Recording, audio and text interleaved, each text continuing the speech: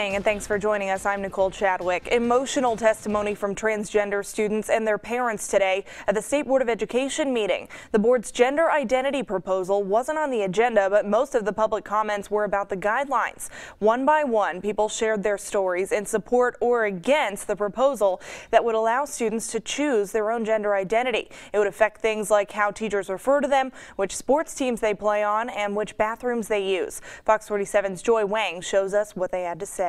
Morals do not bend to prejudice. Progress does not kneel to fear. So where will you stand?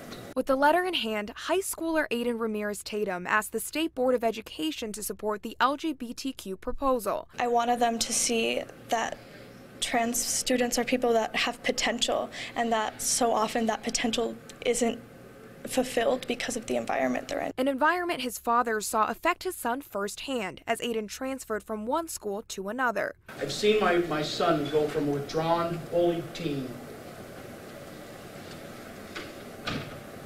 to the top of his class. Helpless is how I felt a lot.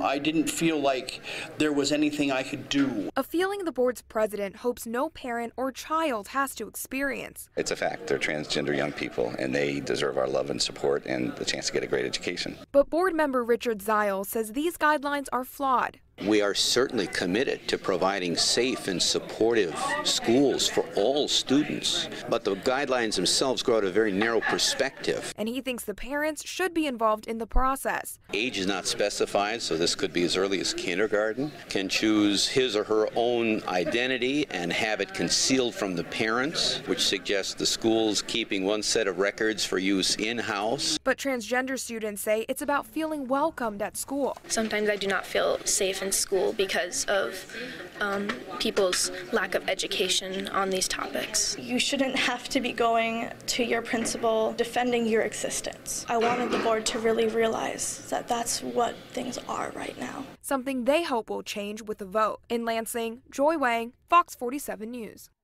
You can still submit public comments online through May 11th. Just click on this story at fox47news.com.